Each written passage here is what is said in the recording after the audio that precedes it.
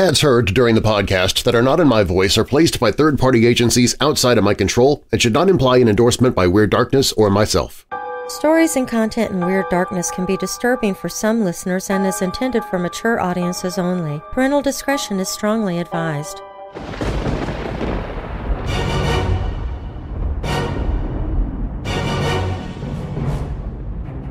Welcome, Weirdos! I'm Darren Marlar, and this is Weird Darkness. Here you'll find stories of the paranormal, supernatural, legends, lore, the strange and bizarre, crime, conspiracy, mysterious, macabre, unsolved, and unexplained. Coming up in this episode.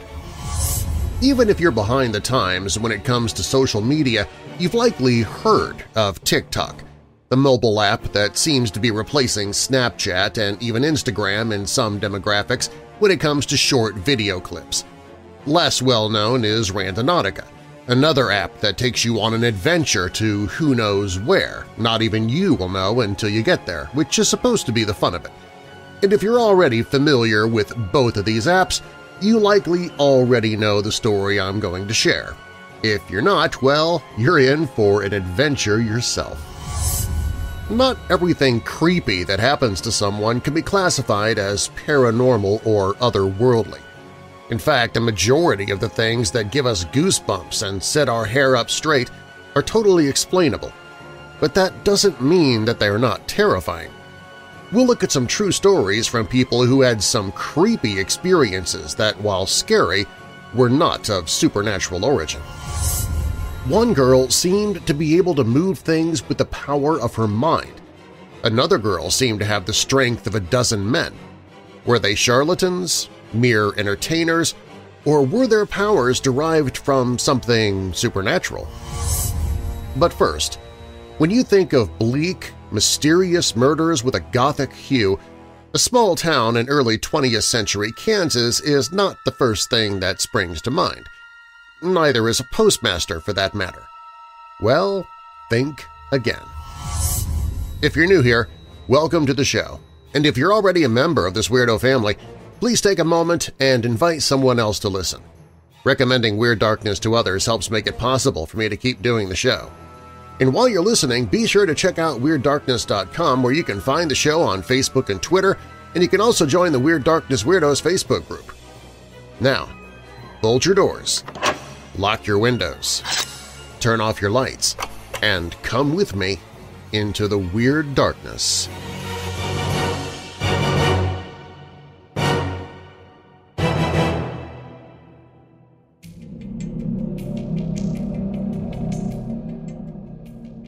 We do not know very much about the life of George McElHenny of Lewisburg, Kansas, population 500, because there wasn't very much to say.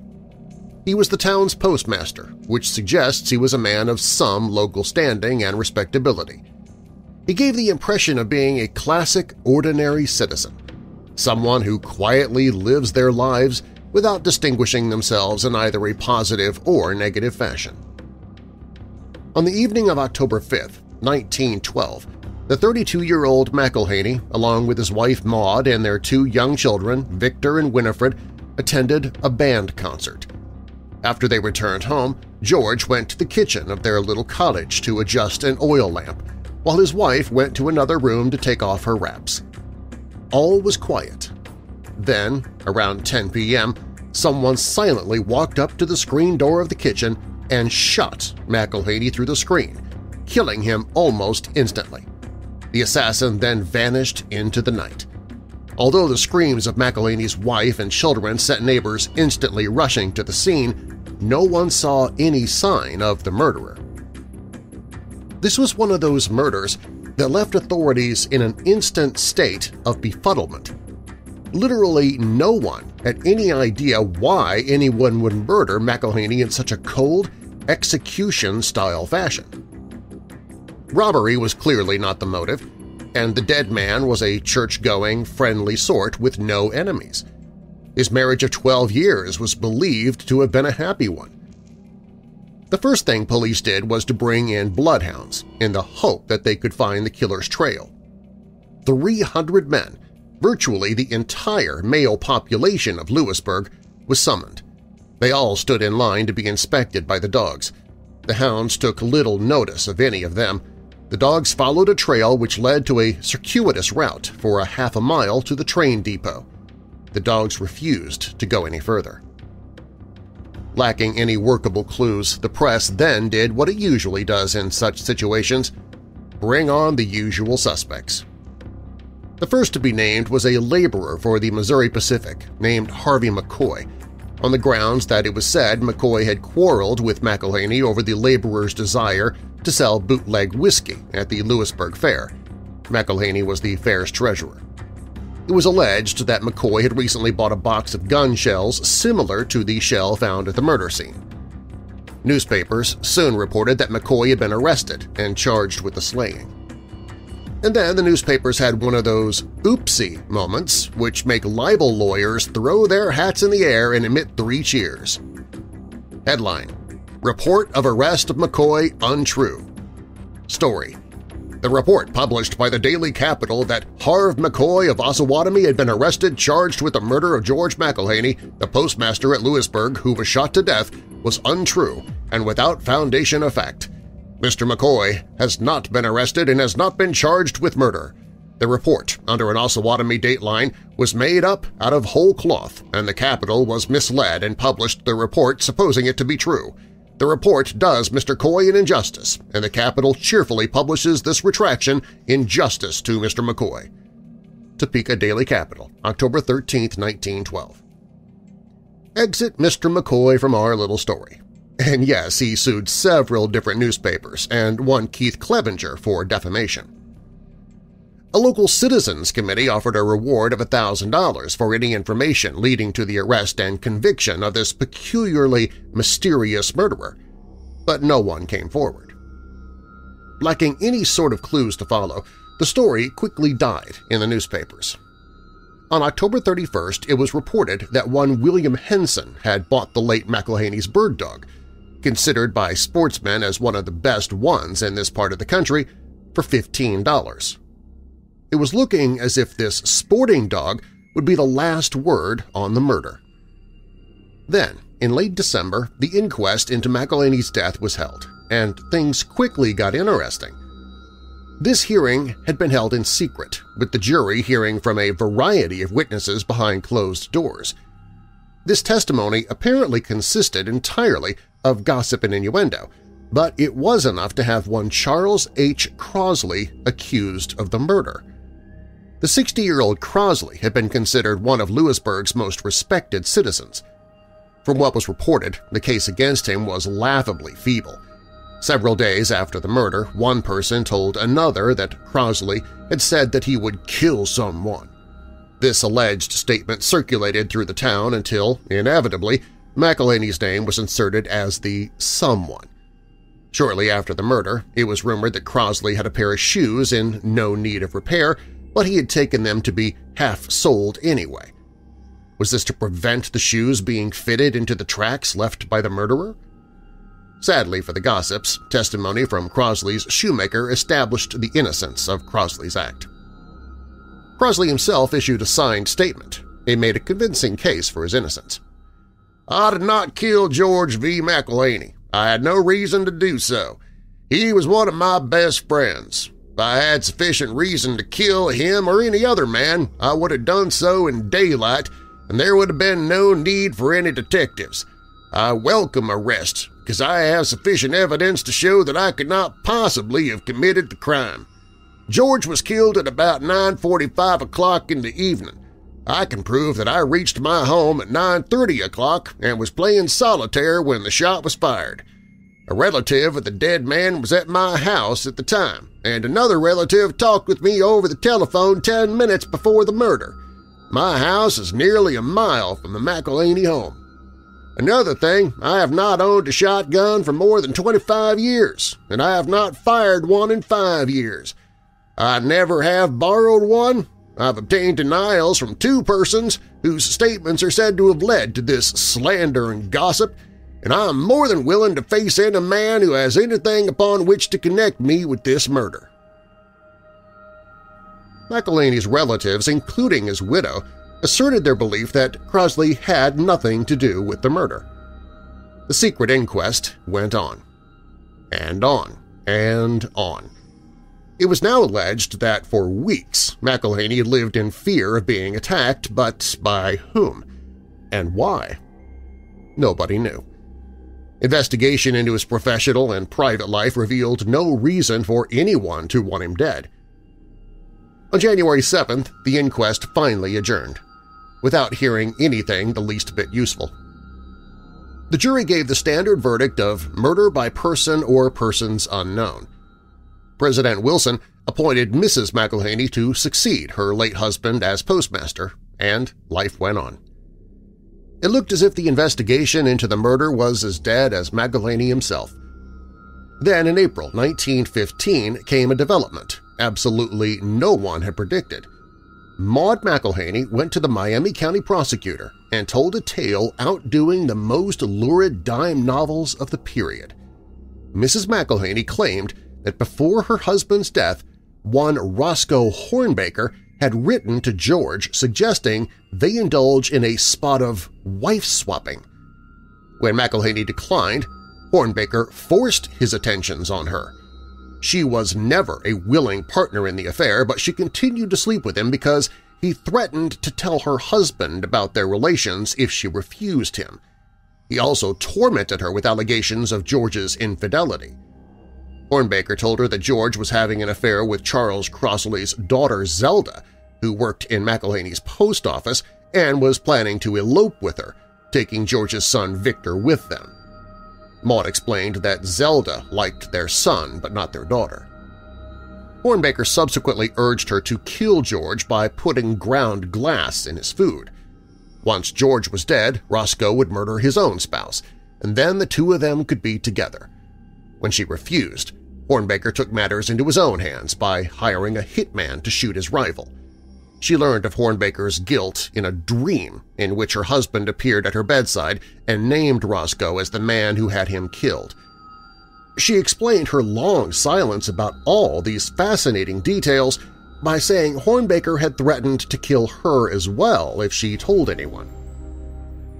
Hornbaker, a 39-year-old mail carrier from the office where George McElhaney had been postmaster, was immediately arrested. He vigorously denied every word of Maud's story. "It is a frame-up," he declared. He had never been intimate with Mrs. McElhaney. He knew nothing about the murder, and he had no idea whatsoever why the widow would accuse an entirely innocent man. He added that he could prove he was at home with his family at the time of the murder. As a side note, many people commented that it seemed unlikely that in a nosy and gossipy community like Lewisburg, such a liaison could go unnoticed. The statement of Hornbaker's wife, Belle, took the mystery's weirdness quotient up by quite a few notches. "Mrs. McElhaney never was in any room of my house alone with my husband. I do not think she ever was alone with him anywhere. I'm sure there was no love affair between them. My husband has always been good to me, much better than most husbands, and we had a perfectly happy married life.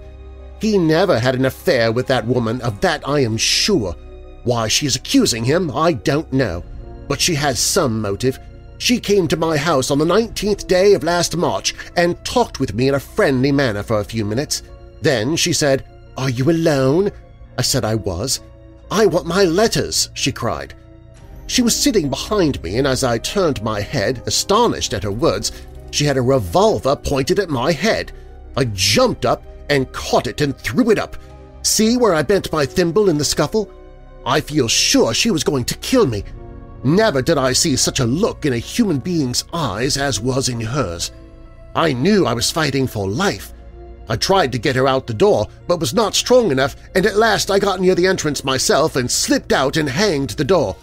I ran for my life to my neighbor, Mrs. John Rice's, and told her what had happened. Mrs. McElhaney followed me out my house, and Mrs. Rico saw her." Hornbaker was a liked and well-respected member of the community, so his arrest came as a general shock. What was even more startling was that there was at least some corroboration for Mrs. McElhaney's scandalous story. At Hornbaker's trial, Dr. F.J.V. Farrell, coroner of Miami County at the time of the murder, testified that the defendant had repeatedly urged him to call off the investigation into McElhenny's death. After first denying that he had letters from Mrs. McElhenny, he finally admitted that he did, and reluctantly agreed to give them to Farrell. He then continued to pester the coroner, asking if Maud had told anything and if she would keep still. These letters were introduced into the court record. They were described as tangled and incoherent missives, indicating that Maud hated and feared Hornbaker, and she repeatedly begged him to leave her alone. Maud's testimony was a repetition of her initial confession. The unusually attractive young woman was obviously extremely nervous on the stand, telling her story in a halting manner, with her eyes continually downcast. Hornbaker's attorney opened the defense by asking Mrs. McElhenny point-blank if it was not true that she herself shot her husband. He pointed out that she testified that she'd been in the front yard to collect a milk delivery just seconds before the shooting. "Did you take George's shotgun with you when you went out after the milk?" he thundered. "Did you go around to the kitchen door to shoot him, then run back and come in by the front way?" The shaking, white-faced woman stammered out a denial. Evidence exonerating Hornbaker for the murder was given by a Lewisburg telephone operator, Edgar Hand. He testified that on the night of the murder, Mrs. McElhenny phoned to tell him the tragedy. He then called Hornbaker, who instantly answered the phone. Hand noted that Hornbaker's home was a considerable distance from McElhenny's. The defense continued to suggest that Maud was the real murderer. Hornbaker took the stand, still denying Maud's story in its entirety. He stated that his reason for talking about Mrs. McElhenny after the murder was that in 1912 George had given him several notes that he had found hidden in his home. They were love letters Maud had written to a fellow Postal Service employee named Alf Moody. These letters naturally concerned George, and he'd asked his good friend Roscoe to put them in safekeeping for him. Hornbaker added that he himself had once caught Maud and Moody getting frisky in a back room at the post office. Hornbaker claimed that following the murder, Maud learned he had the letters. When he refused her demands to give them to her, she threatened to implicate him in George's death. As for his alibi, his wife and children testified that he was at home all the night of the murder. After all the testimony had been heard, the judge told the jury they had two choices: return a verdict of first-degree murder or acquit the prisoner. He advised them that circumstantial evidence was not enough for a conviction and warned them against believing implicitly all the witnesses. As nearly the entire case against Hornbaker was circumstantial, this was believed to be very good news for the defendant. And so it was. On June 24, 1915, after 2.5 hours of deliberation, the jury delivered an acquittal. After the verdict was read, Hornbaker told the reporters that, although as a result of the trial he had lost his job and was forced to mortgage his home, he fully intended to return to Lewisburg and start over. That appears to have been exactly what he did. He remained in Lewisburg until his death in 1945. Maud McElhenny remained Lewisburg's postmaster until at least 1923. Chance encounters around town between those two must have been awkward. Maud married 2 more times before she died in California in 1960. So, if Maud McElhenny was telling the truth, Roscoe Hornbaker, our humble little small-town mail carrier, was a villain who could have taught the worst of the Borgias a thing or two. If Hornbaker was telling an honest tale, Mrs. McElhenny was a psycho straight out of Fatal Attraction. Or were there elements of truth and falsehood in both of their stories?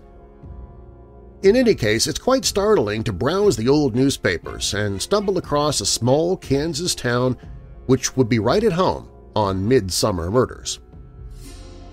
An interesting side note: in January 1916, John Bush, a farmer living 8 miles northwest of Salina, Kansas, was murdered under circumstances eerily similar to McElhenny's. One evening, as he sat at his kitchen table reading a newspaper, a gun blast fired through a window killed him instantly. 9 months later, a farmer named William Patterson, who lived about 3 miles from Lewisburg, was slain in an identical fashion, reading a newspaper at a kitchen table. Gunshot through the window. Dead. Neither killing was ever solved. Could there be a connection between these 3 odd and oddly alike murders? Unfortunately, that question is fated to remain forever unanswered.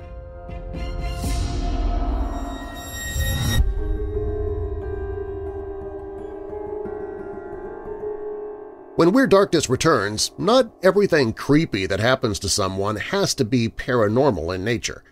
We have some real hair-raisers that have nothing to do with spooks and specters, but do still have some human monsters scaring the wits out of people.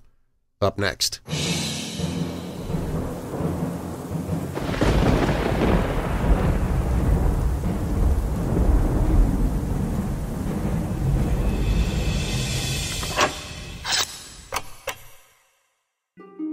Nothing goes better with chocolate than vanilla, and nothing goes better with the darkness than vampires. So we've combined all of them into a new blend of weird dark roast coffee called Very Vampilla. This bloody good blend combines a medium dark roast coffee with hints of chocolate, vanilla, and just a tad bit of dried cherry, too. So good, you'll want to sink your fangs into the fresh roasted bag itself. Weird Dark Roast Very Vampilla. The only thing at stake – bad pun – is your dissatisfaction with your old coffee. Sip it while the sun is down if you're one of the undead, or when the sun is up if you just feel dead and need a bit of a boost. Get your Weird Dark Roast Very Vampilla at WeirdDarkness.com/coffee. That's WeirdDarkness.com/coffee.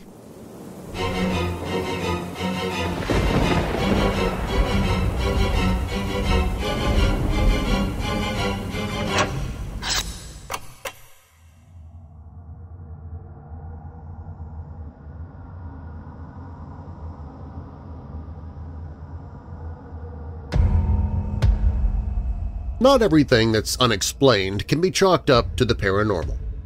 Some things do have answers, even if they come years later. Still, it's a strange world. There are moments in life that defy logic, and these moments can influence the rest of our days.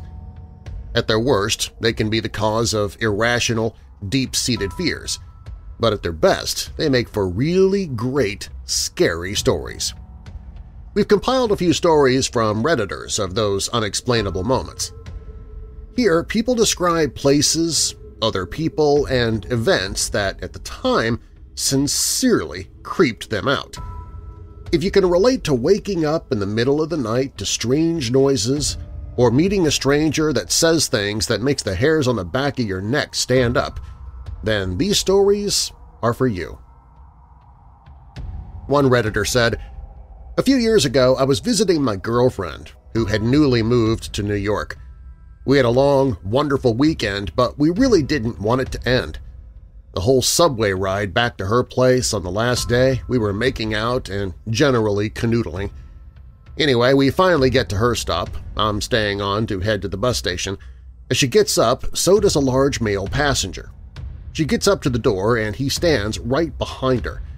I wave goodbye as she steps off the train. Then he, the large male passenger, looks at me with a demonic smile, points at my girlfriend's back and mouths the words, 'I'm going to kill her.' I jump up and try to get to the door, but it's closed by the time I get there.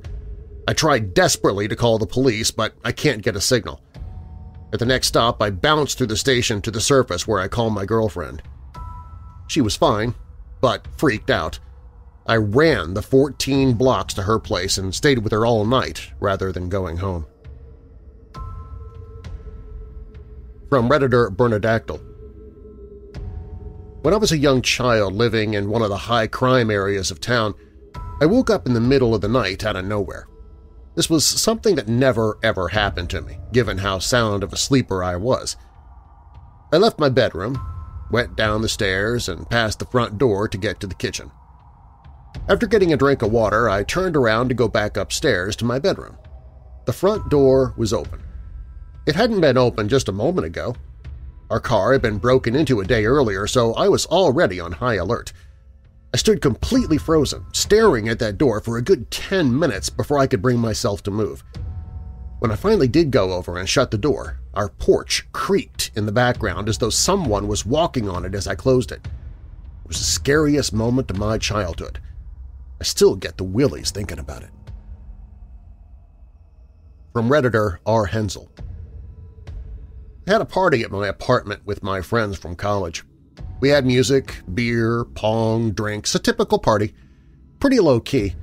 There were only like 12 of us, just looking for something to do on a Sunday night since we had the Monday off. We live in a complex that has rows of townhomes and a huge parking lot. It was about 11:30 p.m., and there was a knock at the door. Figuring it was one of our neighbors, I opened the door. There was a very pale, skinny, beach-blonde girl standing there. She looked sickly, like a serious drug addict. She asked if any of us had a lighter, and my friend Nick gave her one. She walked into our apartment and lit her cigarette in our kitchen while everybody stood there silently and awkwardly watching her. She stood there for a minute, looking around, abruptly said "thanks" and walked out the door. Our window was open and we saw her walk down the steps to the parking lot and get in a car directly in front of our window, watching us. There was another girl and a guy in the car with her, equally sickly looking. We laughed it off and the party went on. Every so often, however, we would look out the window and the same car would be there. The people were always watching us. This carried on till about 1:30 a.m. when the three got out of their car and knocked on our door again. Nick opened it to see what the heck they wanted. He's an extremely intimidating-looking guy. And the blonde girl said, with virtually no expression, "We just wanted to know if we could come in. You guys look fun, like beer pong fun." We politely declined since it was late and people would be leaving soon. And she got irate and started screaming at us that we were idiots. We closed and locked the door. They walked back to their car and watched us again. Everyone started to leave around 2:30 a.m. The only people left were my roommate and I, two 20-year-old females. The car was still there, still watching. My roommate and I sat at the kitchen table, talking about what we should do, and the car started flashing their lights into our window, which went on for a few minutes. We shut the lights off and closed the blinds, but peeked through them to see what was going on. The car sat there for a few more minutes, then drove away. It was one of the most bizarre moments of my life. From Redditor Creepy Carbs. Being the manager of a clothing store, I sometimes help other stores out too. A few weeks ago, I was asked by my boss to work a night shift at a store located in a different mall. I've never been to that mall before and figured working there would be interesting, so I took the shift. The mall closed at 10 p.m., and I left the store by 11:30 p.m. Walking back to the parking structure was kind of creepy. The concrete structure was dimly lit. There were still several cars left in the structure, probably belonging to mall employees. I'd completely forgotten where I'd parked, so there I was, aimlessly wandering the parking structure looking for my car. Out of the corner of my eye, I saw an elderly homeless man coming towards me. He asked me, "You looking for your car?" Well, not wanting to be rude, I responded, "Yes." The homeless man nodded and beckoned for me to follow him. Not really knowing what to do, I decided to follow. We walked for about 5 minutes across the structure and up a flight of stairs. Then he stopped, right in front of my car, and told me, "It's not safe to drive a car that's low on motor oil, you know." And then he proceeded to walk away. After getting into my car, I noticed that it was low on oil. I have no idea how he knew where my car was or how he knew it was low on oil. From Redditor 1.21 gigawatts. I was getting gas in Portland, Oregon about 6 years ago, shortly after leaving the Horse Brass pub after having dinner with a couple of friends. I don't remember which gas station it was, but I recall it being a few blocks from Horse Brass. It should be noted that in the state of Oregon, you're not allowed to pump your own gas. The station attendant was an old, bearded white guy with a steely look in his eyes. I told him to fill up the tank, and he did so, saying nothing.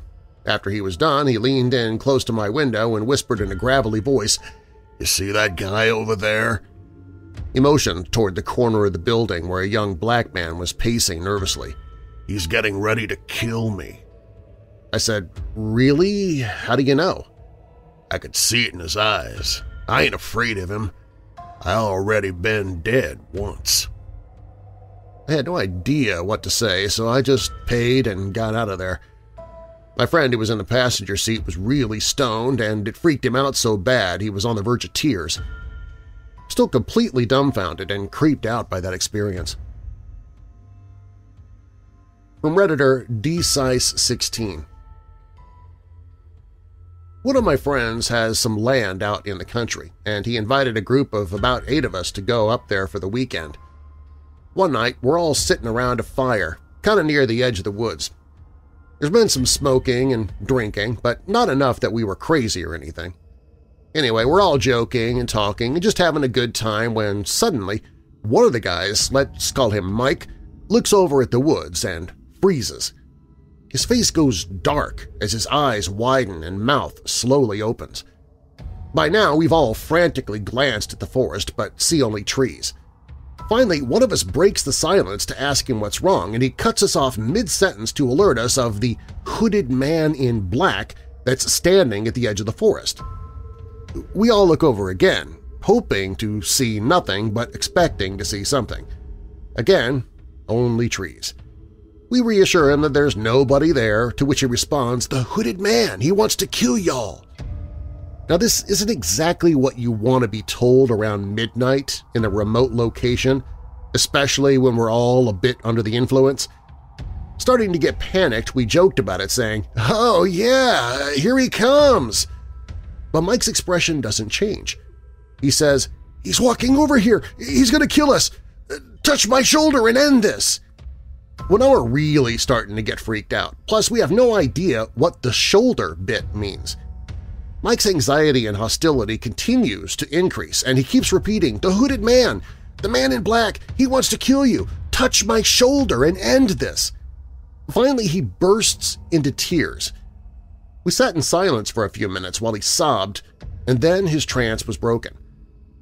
After this pleasant encounter with unseen hooded murderers, Mike's buddy tells us that Mike has had a recurring dream his entire life of a hooded man in black killing his entire family, and then in the dream, right before he kills Mike, he touches his shoulder and Mike wakes up.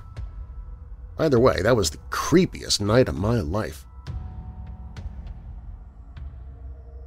Another Redditor said, "I was visiting a school in New York a few months back. I'm from the West Coast.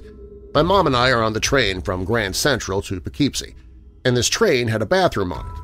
When we got on, it was standing room only, so we and about 5 other people were standing by the bathroom. This older man, about 45, starts chatting with us. He asks where we're from, we had our bags with us, what brings us to New York, talks about how this was his daily commute. He was very kind to me and my mother. So as we're riding along, a man comes out of the bathroom in quite a huff, and the kind man that we'd been talking to excuses himself to go to the bathroom. Remember, the train is moving at full speed at this point. A couple minutes later, a woman and her small child ask if the bathroom's occupied, so all of us who were standing around the bathroom answer yes. 5 minutes pass. Then 10 minutes, until she becomes skeptical. She pulls open the door and it's unlocked. The bathroom's empty. There are no windows in this bathroom. There is only one door. We all agreed we had not seen him leave, and all of us who had been there when he went in were dumbfounded. Where had this guy gone? I never found out. I never saw him again. I still have no idea what happened. From Redditor Planet Eater. When I was younger, my aunt used to say, when she watched us, that if we were not good, she would take us to Wally Booger's house. But one day while we were driving, we called BS on that. We were acting like little brats, so she said, "That's it!" She turned around and drove to what she thought was an abandoned house to show us where Wally Booger lived. When she pulled up in the driveway, she said, "Do you want me to drop you off here?" All of a sudden, some skinny old man in just sweatpants came running out of the house, screaming and waving a big knife. We started screaming, including my aunt, and she got the heck out of there. We cried for an hour and begged her to never take us there again. Years later, I found out the gentleman had lived in his home for 15-plus years without electricity. He died about 5 years ago, and they found some creepy stuff in his home, including bones of animals that he had butchered and set up in a shrine in one of the rooms. Another Redditor posted, "A friend and I were driving across the state of Michigan to pick up another friend and go to a concert. We got lost on our way because Google Maps told us to get off the highway and take back roads. Long story short, by the time we got to my friend's college to pick him up, the concert had started, and we had a 45-minute drive to the venue. We bailed on the concert and just hung around Rochester. It got to be around midnight, and the drive home takes 3 hours, so we said our goodbyes and hit the road. Once again, Google Maps told us to get off the highway and take some kind of backwoods road. The first sign that something creepy was going to happen was the "Don't Pick Up Hitchhikers" sign. We made a joke about it and kept driving. The directions told us to turn right onto a road, and because we didn't look ahead on the list, we followed the turn. We wound up on a dirt road that quickly narrowed down to a little less than 2 proper lanes. If a car had been coming from the other way, I'm not sure how we would have squeaked by. On our right, there was a big, open field. On our left, trees. None of the trees had any leaves on them, even though it was one of the warmest Octobers that we'd had in years. Mid-70s, all through September and into October. We drove up this road for a while and came to a stop sign, pulled through and saw some spooky farmhouses off to our right. We're talking run-down 2-story homes with burned-out barns and long driveways. Only one of the houses had any lights on. One light at the top of the house, an attic maybe, or an upstairs bedroom. After that house, there was a cemetery, and not a little country cemetery with a couple dozen graves. We're talking rows and rows of dead people stretching into the dark. Oh, did I forget to mention that it was pitch black along these roads, and we just had my high beams for light? After the cemetery, we were supposed to take a left onto another dirt road. We did so in complete silence. I had turned the music down because it seemed way too loud for what was happening. We drove down this new dirt road, now totally surrounded by bare trees. Then we came to another street, and our directions said to turn left again. A weight grew in my stomach. Another street. Another left. Those of you playing along at home may have realized by now that we were driving back towards the original street. Sure enough, we got back to that road at that stop sign we drove through originally. The directions had us turn right onto that road, then take another right back onto the same highway going in the same direction we were to begin with. We didn't speak until we were miles away from there. From another Redditor, I was watching TV in the media room, home theater type deal, no windows, etc., of my parents' house when I was 13, 14. It's probably about 2:30 a.m. when I hear the doorbell ring. Mind you, I grew up in a relatively rural area, not the country necessarily, but houses in our neighborhood were on 5-acre lots. Our house was situated a couple hundred yards off the road, at the end of a long, winding driveway that went through a pretty thick patch of woods. My point being, it required effort to get to our door. It was very unlikely that somebody would just wander up. But I digress. Back to the media room where 13-year-old me is pissing his pants. So I'm laying there on the carpet, scared crapless because who rings a doorbell at 2:30 a.m. with good intentions? My parents' room's on the opposite end of the rather large house. To get there, I have to run through our kitchen entryway and living room, all of which have floor-to-ceiling windows, because my mom likes natural light. I make it to the kitchen and duck behind the island in the middle with my back towards the front of the house where presumably the axe murderers or rapists are, except they weren't there, at least not both of them. I look out the back window at the silhouette of a man with his hand cupping his face so that he could get a better look inside. I got up and made a mad dash for my parents' bedroom. As I did, the man at the back illuminates me with a flashlight, following me as I run. I can hear him knocking on the glass as I reach the hallway to my parents' bedroom. As I rounded the corner, I ran directly into my dad, who had obviously been woken up by the commotion and was going to investigate. Side note, I didn't know my dad owned a gun until that night when I saw him walk out of his room with it. He grabbed me and with a very stern and serious tone said, "Get in your room with your mom, lock the door behind you, and don't open it for anybody but me." I locked the door and hid in the corner. Time seemed to slow down. I heard the sound of the front door unlocking, my dad twisting the handle, the door opening, and then… Holy crap! Sorry, officer, I didn't realize… After a short conversation between my dad and the police, I heard my dad open the door again.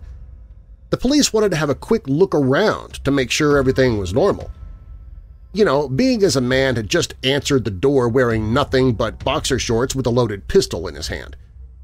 They looked around, surmised that all was as it should be, apologized, then left. Apparently the phone lines in our neighborhood were messed up or something because we were the 5th house in a week to ghost call 911. They said they figured the same thing had happened to us, but they were still obligated to investigate every call as if it was an actual emergency. From Redditor Steal Your Donkey. A few weeks back, my friend moved into a new house. Tim is an anarchist and, due to some connections with other anarchists, he found this place that had been empty for years. He just packed his bags and moved in. He invited a few friends over to check the place out and just chill. We live in the Netherlands. The house was all but empty. Obviously, an artist used to live there. There were a lot of portraits, mannequins, instruments, books, and other materials. The place had a creepy vibe with pictures of nude, screaming women and such. Since he just moved in, we were curious to what else might be lying around. We found some diaries and discussed if we should read them or not. Why not? Since this person wasn't there, reading his or her diary would be just. Otherwise, why would he even have one if not to have somebody read it when he was gone? A few pages in, we realize it's a poetry book with creepy poetry. Some pages looked bloody, some just had the word "die" and "I'm all alone" written in them. There were some interesting and emotional stories, mostly in English, that always ended up with somebody dying or just ending randomly. We kept reading, and the more we read, the more creeped out we got. The cover of the books themselves were all creepy – skulls, corpses, and whatnot. This man might have been suicidal, insane, or just artistic as hell. We kept snooping around and we found cassettes. We couldn't find a means to play them. We found a ton of vinyls, but no player. We found a box full of sunglasses and a room full of mannequins' heads and got more creeped out. I found a box and all I saw in it was hair. I pulled it out. It was all attached to a mannequin helmet. That was it, actually. But there's this one room upstairs. It's cemented shut. I want to see what's in there. From Redditor D. Toppy. One day my friends and I were climbing this large pine tree in the state park. When we got near the top, we stopped on a couple of branches and looked out across the lake and into the trees. Suddenly, a subtle flash of pale green light went through my vision. It flashed in an electric kind of way, something like a lightning pulse, except greenish. There was also no storm clouds in the sky. It was around dusk. I'm not exactly sure why, but automatic fear tears were produced upon seeing this flash. I mean, I wasn't noticeably shaken up or even alarmed, to be honest. My eyes just reflexively welled up. Not crying, though. The weirdest thing about it was that my 2 other friends saw it as well. And not only did they see it, I looked over and they were misty-eyed as well. We hadn't said anything to each other except for, "You saw that too?" "Yup." From Redditor Indose. There was a really bad storm as my girlfriend and I were driving up Interstate 69 in Indiana toward Muncie. It hadn't rained here in like a month, so we were pretty pumped. Anyway, the storm kind of built up really quickly and just started pouring. We didn't think anything of it at first. We were happy for the long due rain. But suddenly the wind picked up really, really badly. Dust and debris in the fields around us suddenly lifted into the air and began swirling around in a giant funnel shape around the car, maybe a football field length on either side of the car. My girlfriend, who's terrified of storms, was freaking out thinking there was going to be a tornado that dropped on top of our car. I kept it together but definitely laid on the gas pedal. For a few moments the wind blew from left to right, then a few seconds later it was blowing right to left. Anyway, we made it through with no problems. When we got to where we were going, some of the guys said they watched as a funnel cloud dropped about halfway to the ground for about 30 seconds right over where we were. Later that night it was confirmed on the news. A spotted funnel cloud again dropped right where we were. We had driven through what was almost a tornado, and it was intense. Creepiest feeling I've ever had, knowing that if I had merely looked up, I would have seen the start of a tornado dropping down onto my car. Probably would have peed myself, to be honest. From Redditor The Dutch Guy 87.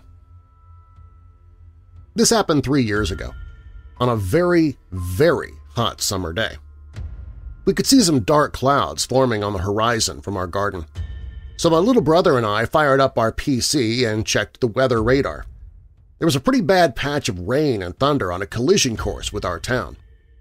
When the clouds were finally over our heads, the whole family was in the yard looking at the lightning that was cracking some miles away. Out of nowhere, lightning hit our greenhouse, which I was 2 or 3 meters away from.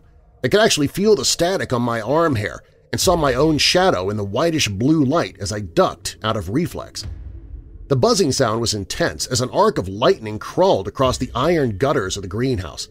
This all happened in 1.5 seconds. In the next moment, all of my family members were with me under our back porch. All were quite literally shocked, but no one was hit. Creepiest thing I can recall by far. From Redditor Pandora Express. A few years ago I was eating at a restaurant with a few friends. Our table was seated next to a window that went floor to ceiling with a divider between the two.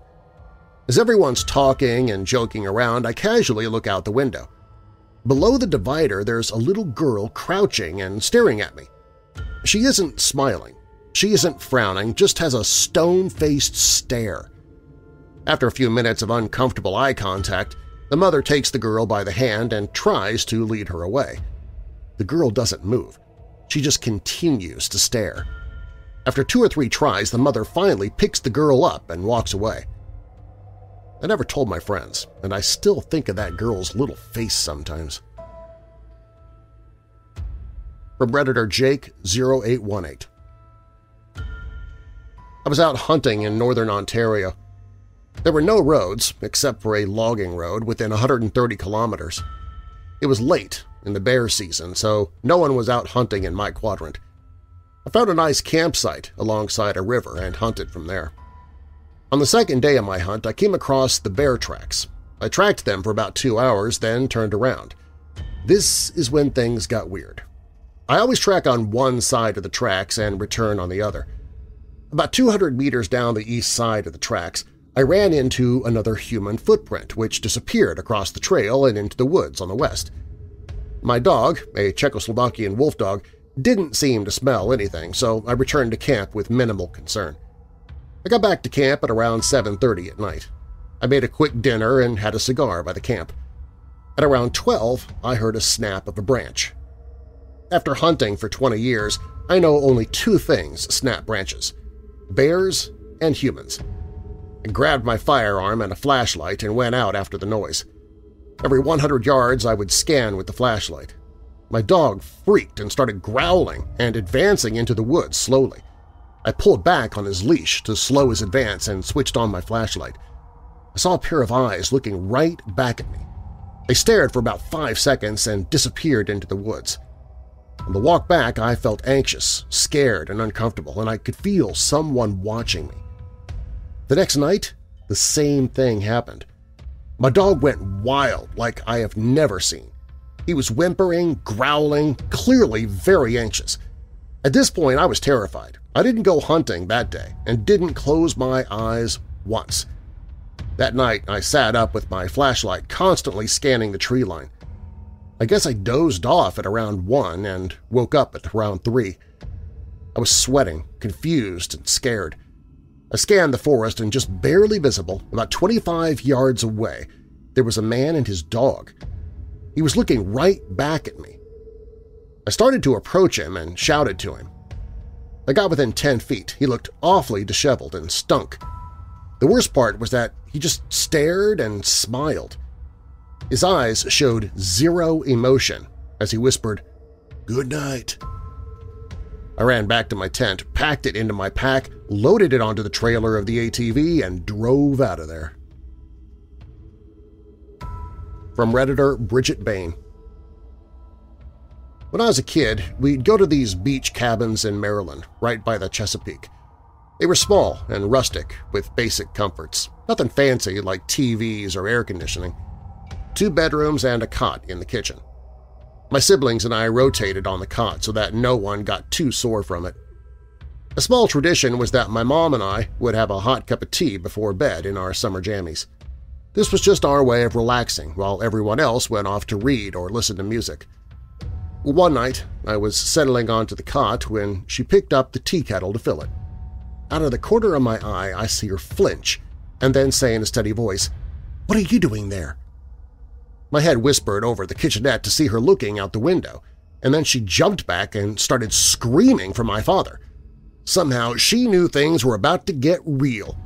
He ran from the back bedroom and barely paused to see my mom point towards the left side of the house. He burst out the door and towards the left of the cabin. I'll be first to admit I ran like a mother and baseball slid under my parents' bed. I was 10, and that's what kids do when they're terrified. I still remember the smell of the old wood and the feel of my teddy bear shielding me from whatever the heck was going on.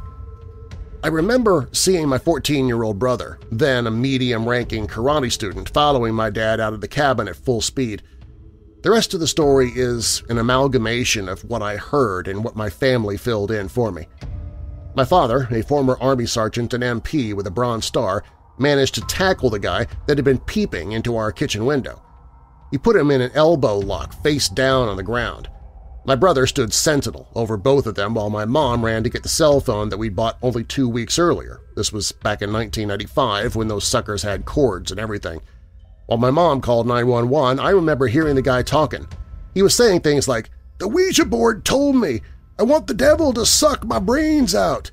Satan is in cabin 10. I gotta get to cabin 10. The devil wants me to end myself," and so on. We were in cabin 3, over half a mile from where he apparently intended to meet the devil. My dad kept a grip on him for probably a good 15 minutes until the cops showed up. The first thing out of one cop's mouth was, "Jamie, when did they let you out?" He'd been released from jail just 2 weeks earlier for arson. You know where he was standing when my mom was at the sink in the kitchen? Right beside the propane tank.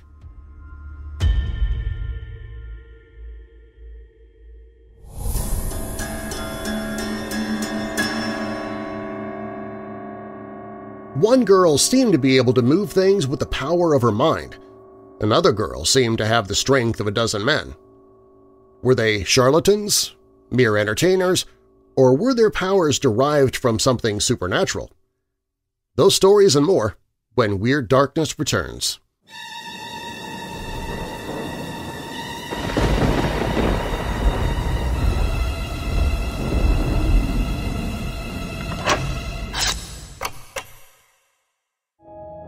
There is a knock at the door late at night. You answer it to find 2 small children standing there. You're suddenly filled with an inexplicable fear. "Let us in," they say. "We need to use the phone." It's at that point the fear turns to utter dread as you see that these kids have completely black eyes. The Black-Eyed Kids is an exploration of this terrifying phenomenon using true stories of encounters with black-eyed kids submitted to the My Haunted Life 2 website. G. Michael Vasey examines the evidence and investigates the terrifying black-eyed kids phenomenon, coming to some startling and shocking conclusions. Are they demonic soul-eaters responsible for the disappearance of some of the 90,000 Americans missing at any point in time? Or is this just another urban legend, another boogeyman, designed to keep you awake at night? Listen to the book and find out. The Black-Eyed Kids by G. Michael Vasey, narrated by Weird Darkness host Darren Marlar. Hear a free sample on the audiobooks page at WeirdDarkness.com.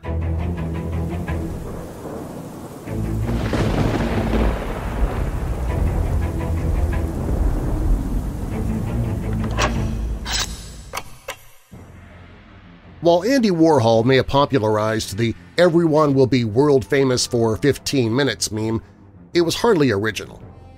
Long before the modern era, newspaper stories often did an excellent job of spreading the kind of stories that could propel obscure individuals to instant fame for a variety of reasons.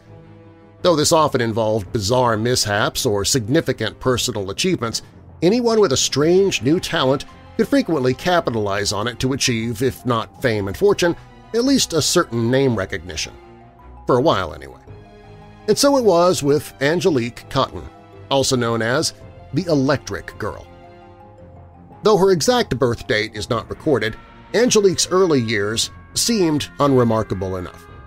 Growing up as part of a poor family in the northwestern French village of La Perrière, she likely had little education, aside from the basic schooling that all rural children received at the time.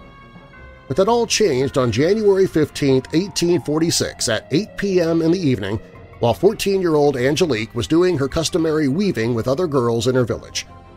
As reports later describe, the oaken frame on which Angelique was working suddenly began jerking so violently that none of the girls could hold it in place. Alarmed by what was happening, the girls ran off to tell their parents. When the skeptical adults ordered them to resume their spinning, nothing unusual occurred until Angelique sat down as well, which was when the jerking movement began again. When the same thing happened on the following morning, villagers accused Angelique of being possessed and insisted that she be taken to the local priest to see if an exorcism was needed. Fortunately, the priest was sensible enough to dismiss the fears of the villagers and decided to observe what was happening directly.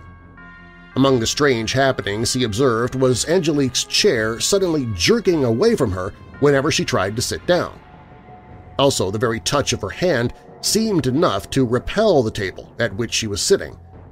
Impressed by what he saw, the priest then referred to her local physician who, along with the girl's parents, brought Angelique to Paris to be tested scientifically.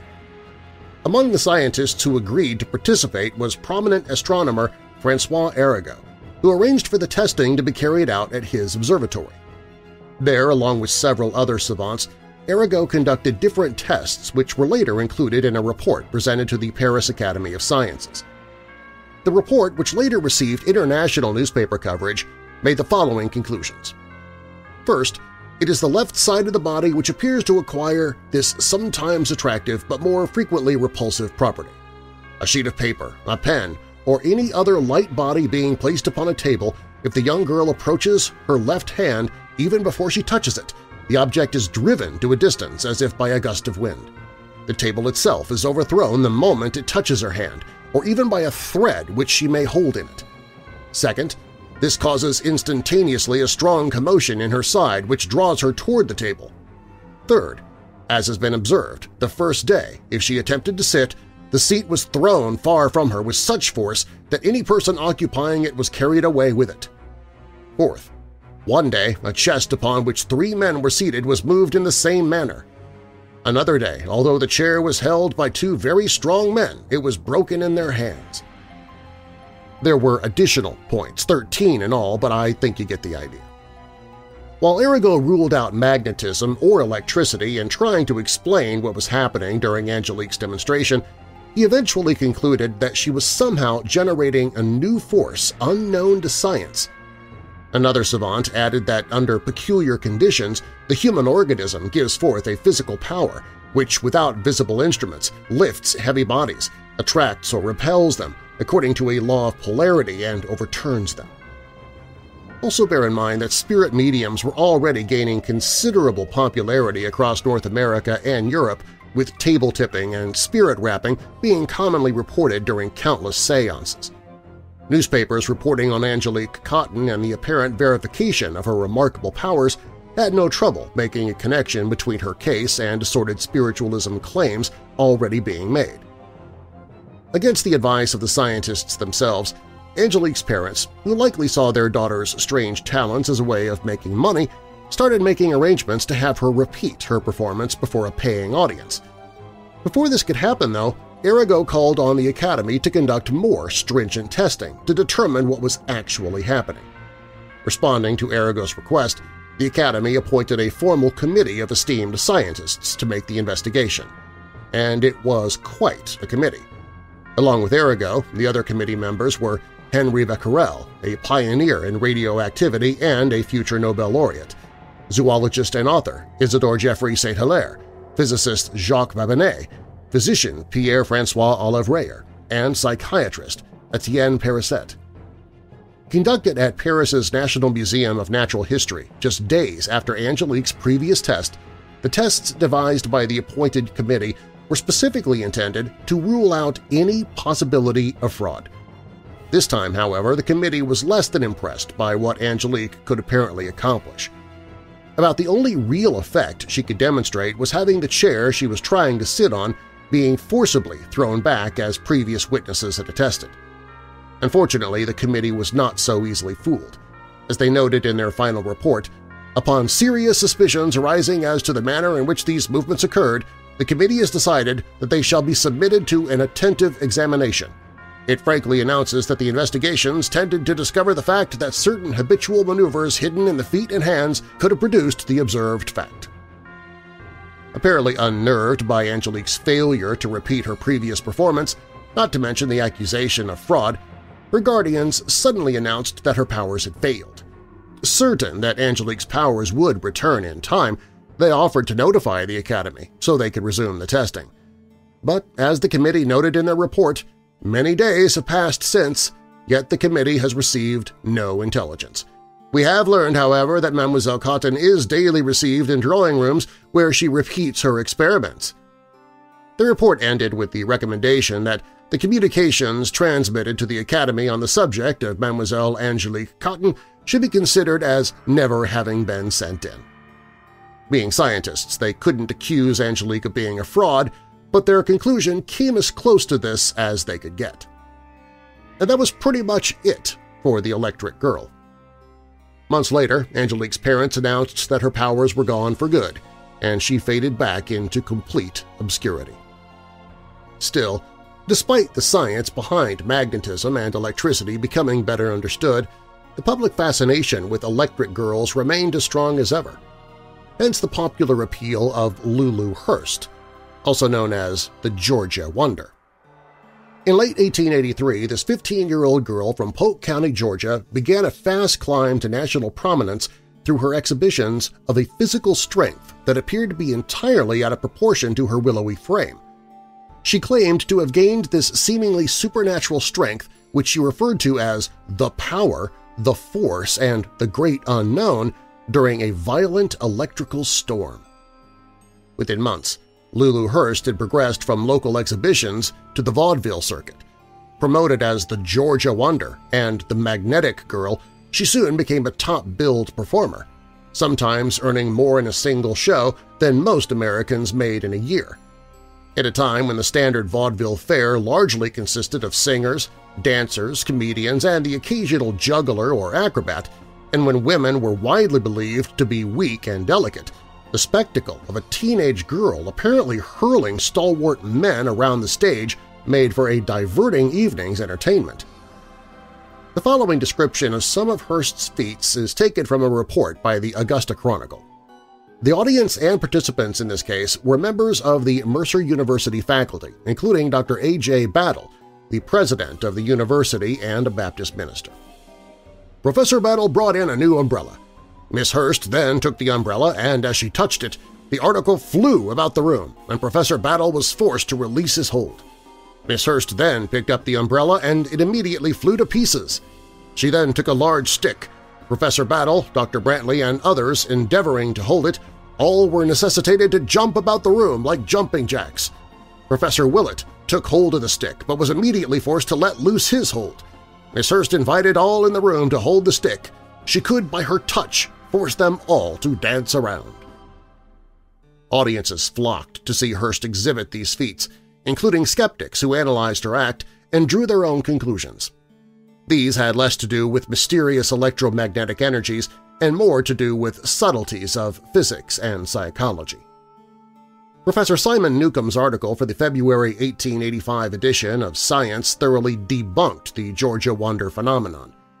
Newcomb characterized the success of Hurst's act as a striking example of the unreliability of human testimony respecting the phenomena of force and motion.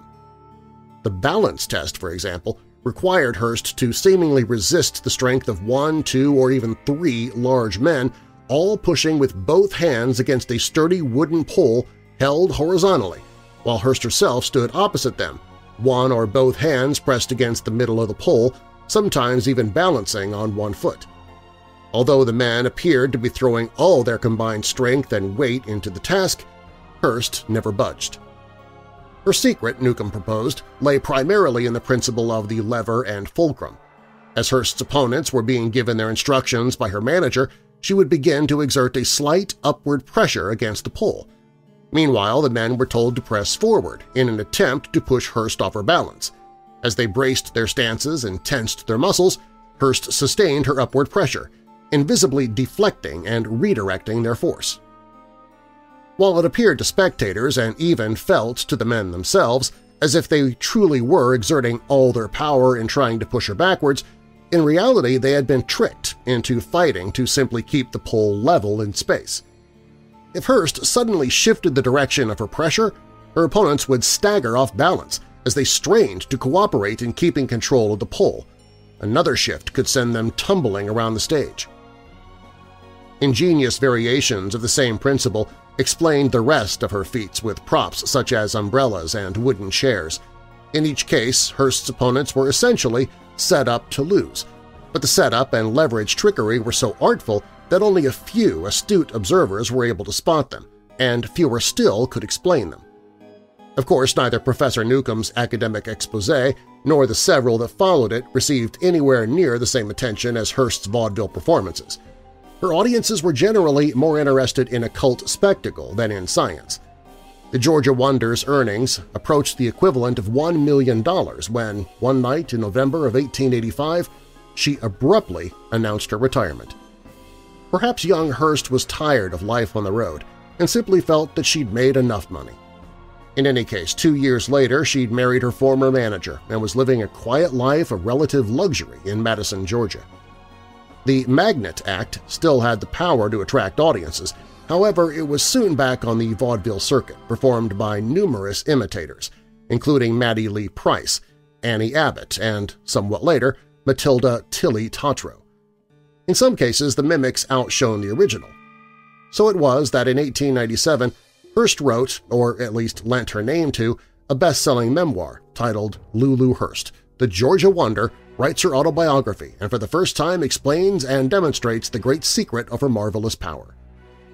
The book positions Hurst as an innocent who'd had no idea how her great unknown power worked while she was performing. The first section includes a short autobiography and a description of the mysterious electrical storm, then moves into a city-by-city account of her vaudeville adventures, liberally quoting from newspaper reports about her act. The second section, which was independently copyrighted, explains all her signature feats, much as Professor Newcomb's article had, with the addition of diagrammed photographs showing subtle lines and angles of counter-leverage. These insights, she claimed, had only come to her long after the end of her career as the Georgia Wonder. It seems unlikely that Hurst really was as naive about the physical principles of her act as she later professed to have been. Her experience as a professional mystifier did, however, grant her a unique perspective on the gullibility of the general public and on the power of the ideomotor effect, which describes the influence of expectation and belief upon muscular action. Hurst noted that her opponents' faith in her supernatural power often caused them to unconsciously exaggerate the effects of the great unknown. "This is, to my mind, a psychological problem of vast importance," she wrote in her autobiography. "It shows the absolute sway of the imagination over all the faculties and mental and physical powers of the human being. and in this case it illustrates it on such a stupendous scale. Hearst's popularity inspired numerous copycats, but none would ever match her popularity, or Angelique Cotton's for that matter. While children claiming mysterious powers don't attract the attention they once did, given our more skeptical age, instant celebrities seem more common than ever, thanks to the power of social media. Perhaps these instant celebrities should pay closer attention to Angelique Cotton's story and how rapidly that fame can slip away. People are always searching for the next big thing, whether it involves electric girls or TV talent show winners, and today's Georgia wonder becomes yesterday's news much sooner than anyone realizes.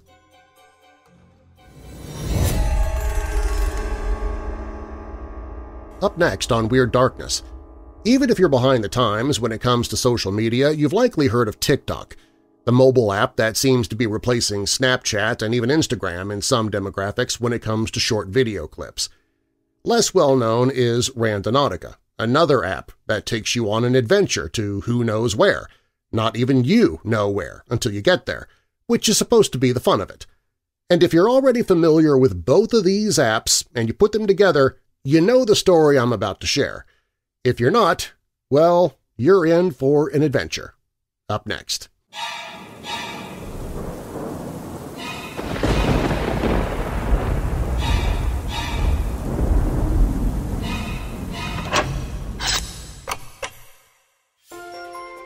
Do you keep a journal or a diary? If not, maybe you should consider it. It's been shown that journaling can help you reduce stress, help relieve depression, builds self-confidence, it boosts your emotional intelligence, helps with achieving goals, inspires creativity, and more. In fact, my friend S. Ann Lanise has created a Weird Darkness-themed journal just for you, full of blank pages for you to use as a diary, make notes for class or office meetings, jot down ideas for that novel you want to write, use it for keeping a mileage log if you travel for business, whatever you want. In fact, she has numerous styles of journals to choose from. Along with the Weird Darkness journal, there's one for dealing with grief, for teacher's notes, for medical residencies, keeping track of your meds or health routine, and several others. Journals make a great gift for others, but it's also a great gift for yourself and your own mental health. No matter what you might want a journal for, my friend Anne has it, and you can see all of her journals, including the one for Weird Darkness, on the Sponsors and Friends page at WeirdDarkness.com.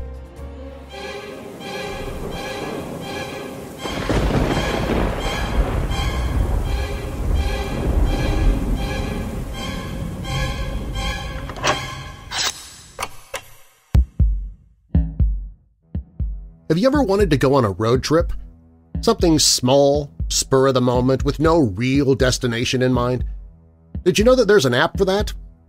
Meet Randonautica, the app that lets you set a distance radius and then gives you random coordinates. It's up to you whether you want to take the trip, and for many during the COVID-19 pandemic, it was a way to pass the time when everything was closed. For one group, heading out to those random coordinates ended with a grisly discovery. On June 19, 2020, a group of teens set out on a Randonautica adventure. Their set of random coordinates led them to a beach in the 1100 block of Oakey Avenue Southwest in Seattle, Washington. Using TikTok to record their adventure, they spotted a black suitcase on the rocks near the water.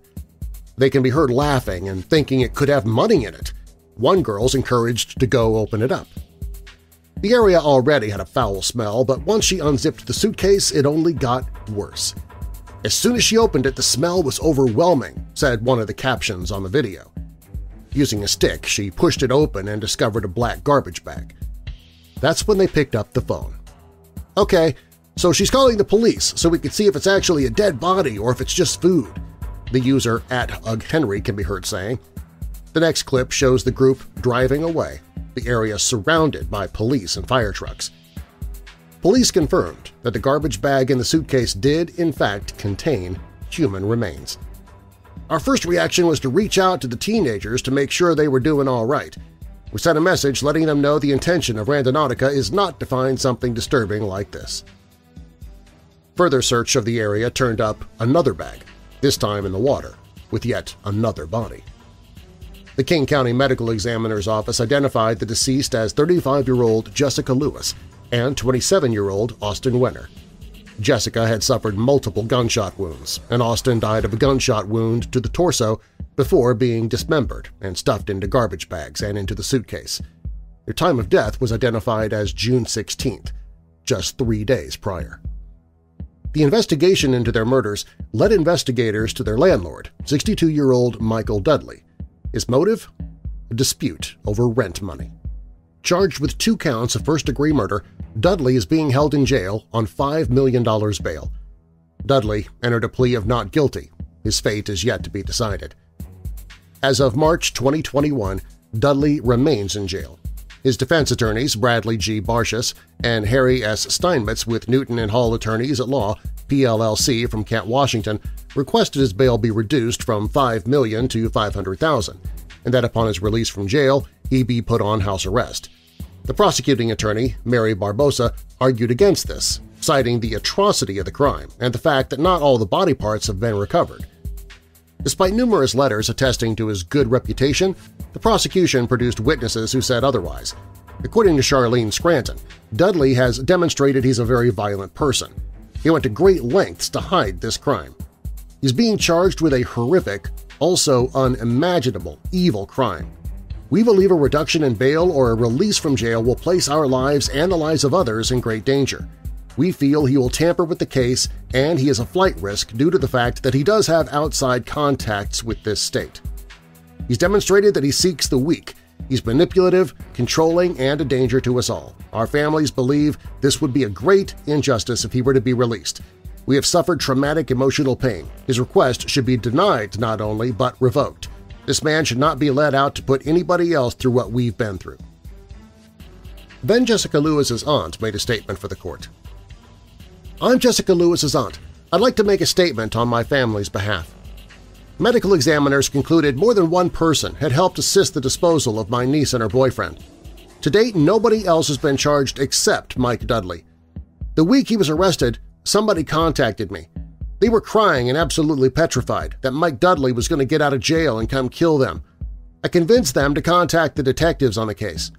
Mike Dudley's affluent family has already tried to sell his house at an undisclosed location where less than 4 months prior was the scene of these horrific murders, to help make bail. He has family and close ties to California, and upon his arrest, an ex-girlfriend voiced her concerns of him getting out of jail, as he was, quote, well-connected. Besides the safety and possible intimidation of potential witnesses or accomplices, his history of telling others how he wants to kill his neighbors or other people should be enough to make sure he's not released back into the community, as there are too many uncertainties needing to be addressed before the truth of whom or how others indeed helped him carry out this horrific crime. Most of all, it's for my family's sake and her children's sake that this man remain in jail. He's already bestowed so much pain and sorrow to my family, but to Austin's family and even his own. Please don't risk another family becoming victims for the sake of Mike Dudley's accounts of fairness, as it's not fair he took 2 young lives away, scarring and forever hurting everyone who knew and loved Jessica and Austin. There are reasons why people are scared to death of this man, possibly more afraid of him and what he's capable of than telling the truth to police. Thank you for your consideration. As for the TikTokers who found the suitcase with the body, they have said the event changed their lives. The moment I got back home, I broke down. I still can't sleep, said user Ugg Henry. What's interesting is this isn't the only time Randonautica has led to something creepy. One user reports that she set her intention to something that I needed from the universe in Randonautica and was led first to an area with a dead face painted on it, then to a tree with someone's initials in it. When she looked up, there was a noose. Another user claimed it led him to gravestones of 2 of his relatives. Then there's the user who reported that it led her to a man who had just been shot.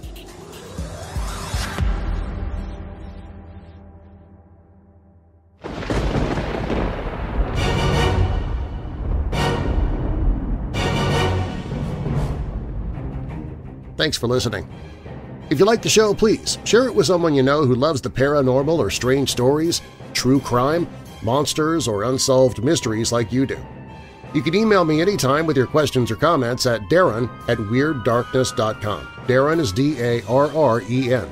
And you can find the show on Facebook and Twitter, including the show's Weirdos Facebook group on the Contact Social page at WeirdDarkness.com. Also on the website, if you have a true paranormal or creepy tale to tell, click on Tell Your Story. All stories in Weird Darkness are purported to be true unless stated otherwise, and you can find source links or links to the authors in the show notes. The Randonautica dead body was posted at the Scare Chamber. The McElHenny murder is from Strange Company. Creepy Things This Side of Normal is by Michelle Noddy for Graveyard Shift.